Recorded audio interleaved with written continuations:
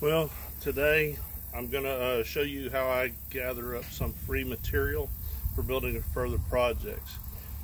This is what happened with the windstorm a few weeks ago to my daughter and my son-in-law's shop, and it tore it pretty good. So the insurance told them to tear it down, they'll build another one. So what we're going to do is we're going to salvage as much of this metal as we can from the building. They're going to tear it down, water it, throw it away, so we're saving all the disposal fee by saving all the metal and wood that we can. So this thing was put together with some sheet metal screws that were screwed in, but mostly with the old lead head type screws that were hammered into the wood and swole up to seal them. So I'm going to have to use a combination of screw gun and pry bar. So a lot of this will be time lapse, but you'll get to see me tear it apart. Probably today I'll only get one side of this done. It's 2 in the afternoon. It's hot, it's humid, but it's cooler than it has been. And what I'll do is every afternoon when I get off work, I'll come out here and do a little more until the building's torn down. And I'll show you the other damage that was done now.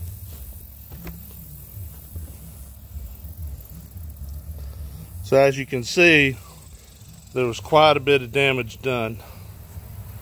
So let me get started now.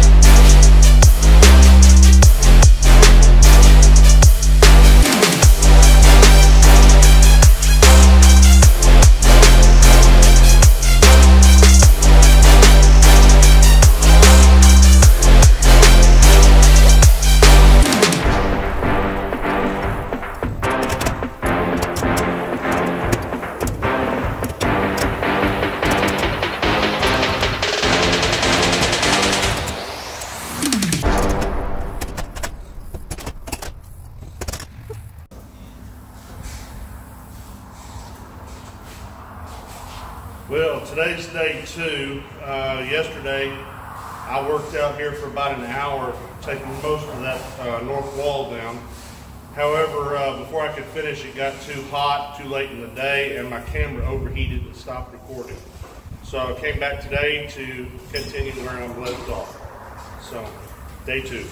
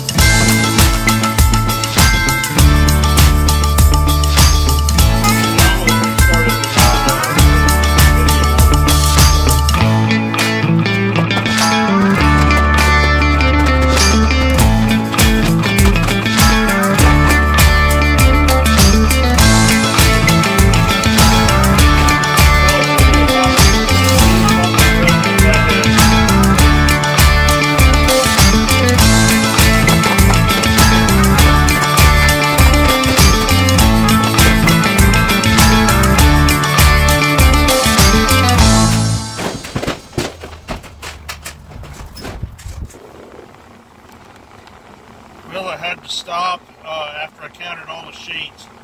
The entire north wall is down. All I have to do now is load it in my truck and tie it down. As you can tell by my shirt, which was gray, now it looks black. It's hot out here. So I'm going to put the metal in my truck, tie it down, and then when I get to the house, I'll unload it, and I'm done for the day. There ended up being 20 sheets that are 10 feet tall, 2 feet wide. So that's how much sheet I've got doing 1/6 of the building. That's one full wall or 4 walls, and then 2 roof sections. So I look to get some 12 to 14 foot sheets, and then a bunch of 10-foot sheets, and the door, actually there's 2 doors on it. They're a little bit shorter, and then there's a lot of good wood in there as well. So I'm going to just slowly but surely get what I can, as fast as I can. Now that I found out a faster way of doing it than I did the first day, I'm going to probably do that. I can rip the whole wall down by myself in about an hour and 15 minutes. That's doable. I can do that. So I'll do a smaller wall tomorrow, which is supposed to be, I think, 103, plus the heat index with all the humidity. And I'm only an hour south of Dallas. It's just that hot. We'll find out how it goes the rest of the week. I'm hoping to save this up for one full video. And McGee, if you're out there, I'd like to see your comments and what you think about what I'm doing.